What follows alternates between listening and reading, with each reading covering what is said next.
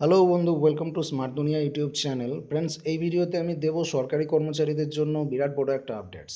যে সমস্ত সরকারি কর্মচারী আছে, সেটা পার্মানেন্ট হোক বা কন্ট্রাকচুয়াল সরকারি কর্মী হোক, তাদের জন্য একটা ঘোষণা আছে। আপনারা ভাবতে পারেন খারাপ খবর, আবার কারো কারোর জন্য ভালো খবরও বটে।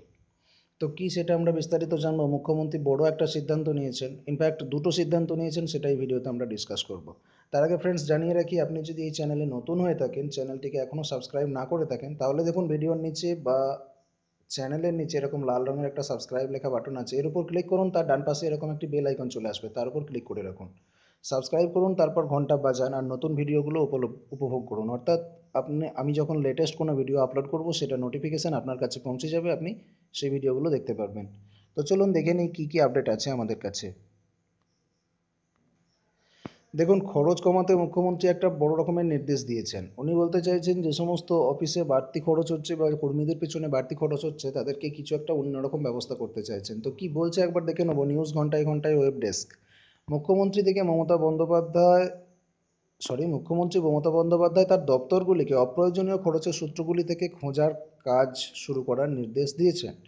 আগের এক বার্তায় তিনি এই নির্দেশ দিয়েছিলেন, কিন্তু তাতে কোনো কাজ না হওয়াতে এইবার জরুরি নির্দেশ দিলেন। আগামী 5 জুলাই খরচ নিয়ন্ত্রণের রূপরেখা তৈরি করতে হবে। সব দপ্তরকে ডেকে বৈঠক করে মুখ্যমন্ত্রী এই কথা বলেছেন।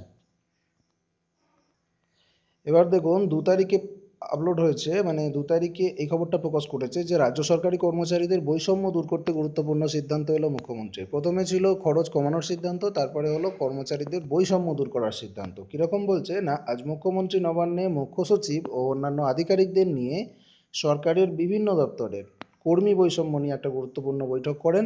ওই বৈঠকে সিদ্ধান্ত হয় মুখ্য সচিবের নেতৃত্বে একটি কমিটি তৈরি করা হবে, যারা খতিয়ে দেখবেন কোন দপ্তরে কোনো অপ্রয়োজনীয় লোক আছে কিনা এবং কোন দপ্তরে কর্মচারীর সংখ্যার ঘাটতি আছে। এরপর প্রয়োজনীয় পদ তুলে দিয়ে অপ্রয়োজনীয় পদগুলো তুলে সেই জায়গায় দপ্তরের কর্মী সংখ্যার প্রয়োজন যেখানে, সেখানে তাদের বদলি করা হবে। অর্থাৎ তার মূল উদ্দেশ্য হলো দপ্তরের কর্মচারী বন্টনে বৈষম্য দূর করা ও কাজে গতি আনা। এক্ষেত্রে ফ্রেন্ডস, দুটো খবরের মাধ্যমে আমরা এটা বুঝতে পারছি যে খরচ কমাতে অপ্রয়োজনীয় কর্মচারীদের ছাঁটাই হবে, এবং তাদেরকে তো সরকারি যেহেতু কর্মচারী, তাদেরকে তো তাড়িয়ে দেওয়া যায় না। সো যে সমস্ত দপ্তরে প্রয়োজনীয় লোকের অভাব আছে, অর্থাৎ কর্মচারী সংখ্যার ঘাটতি আছে, সেখানে তাদেরকে পোস্ট করা হবে, অর্থাৎ পোস্টিং দেওয়া হবে। অর্থাৎ আপনাদের ট্রান্সফারিংয়ের ব্যাপারটা, সিস্টেমটা চালু আছে।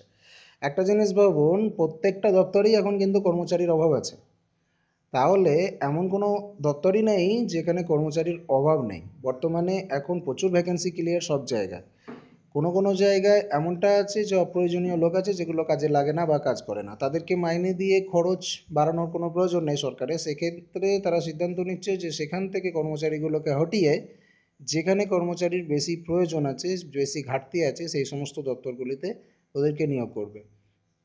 এক্ষেত্রে দেখুন, অনেকের ট্রান্সফার হয়ে যেতে পারে, কারো কাছে হতে পারে, কারো দূরে হতে পারে। এক্ষেত্রে একটা সমস্যা তৈরি হতে পারে। তো ফ্রেন্ডস, এই ধরনের কোনো যখন আপডেট আসবে আমি জানিয়ে দেবো। চ্যানেলটাকে সাবস্ক্রাইব করে এবং বেল আইকনে ক্লিক করে সঙ্গে থাকুন। আর এই ভিডিওটি কেমন লাগলো জানাবেন। যদি ভালো লাগে লাইক এবং শেয়ার করতে ভুল করবেন না।